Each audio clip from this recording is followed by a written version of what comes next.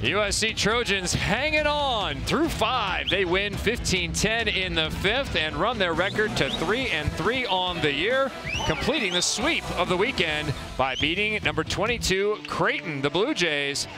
And Khalil Lanier continues her exceptional play, Tammy Blackburn. Yeah, just did a remarkable job, right? Coming in as a freshman, taking a lot of pressure on her shoulders to lead this team.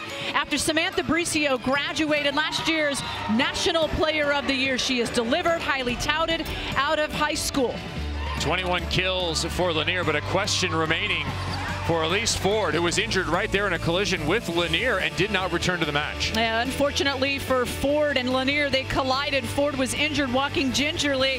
However, she was smiling toward the end of the match. That was a good sign. We don't know what the injury was. Best of wishes to Ford for quick recovery. Well, this was a long match, but it featured one of the longest points we've seen, certainly the rally of this tournament. 50+ contacts, a minute long. It's rare to get a rally over a minute long. Great defensive plays. Fitness was not an issue until the very end, but it actually yielded a standing ovation from both coaches, both benches, and the fans here inside the Galen Center.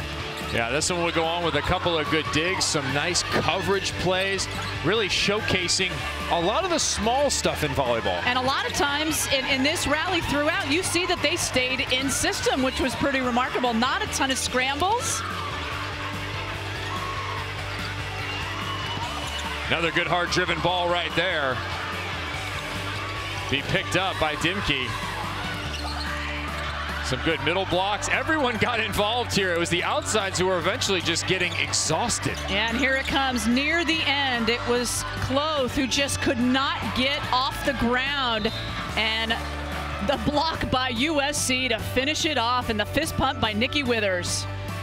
Nikki Withers was huge once the injury to Ford happened, and SC pushed their way to a 15-10 victory. They're 3-3 on the season.